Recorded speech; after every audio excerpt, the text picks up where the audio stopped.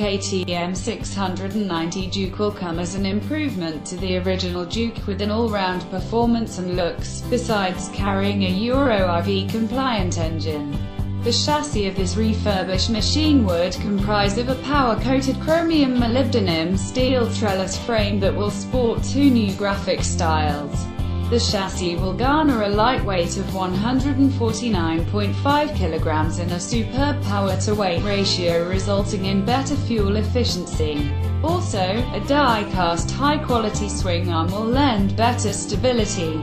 It will ride on a 690cc liquid-cooled single-cylinder four-stroke petrol drivetrain that would yield a maximum power output of 68 PS at 8,500 revolutions per minute and a 6 times heightened torque over the previous model. The front wheel will be attached to a 320mm disc brake backed by a radially mounted four-piston fixed brake caliper, and the rear wheel will be attached to a 240mm disc brake backed by single-piston floating. KTM 690 Duke can reach a top speed of 195 kmph and will provide utmost driving comfort due to the presence of 3 driving modes.